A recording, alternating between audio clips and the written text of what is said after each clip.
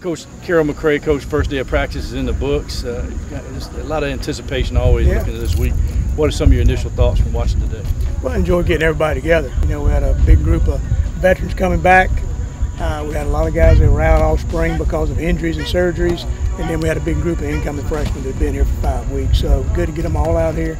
Lines got a little deeper, movement got a little quicker, and it's good to see them mesh together. We got a lot of work done this summer, and you know, it showed today. Well, how important is it to build depth at this level of football? Well, I think that's one of the keys, you know, because of injuries and all these type of things we're facing, and to have some quality depth. Those are the teams that are able to vie for the championship at the end of the year and make it into the playoffs. So we got to stay a little healthy and have some depth, quality depth, and go win plays for us. Coming into the season, what are some of the goals here this first week to get accomplished? Well, first thing we got to do is get everybody in the right place, and then we got to grow every day. You know, we don't want to take a step sideways or back. We really want to move forward and grow, and we want to see every single player do that. So we're going to be close, you know, close watch on that as we go through the week. Got that?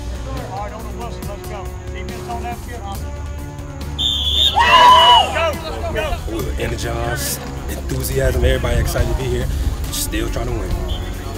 What are some of your goals coming into the season, team-wise and overall? Just trying to win the first game, have a first game to really set the tone for the rest of the year. So really, we just focus on game one. Just want to continue winning. My goals ain't really got none. I just want to help the team win. A lot of good conditioning over the summer. How did that kind of show itself today?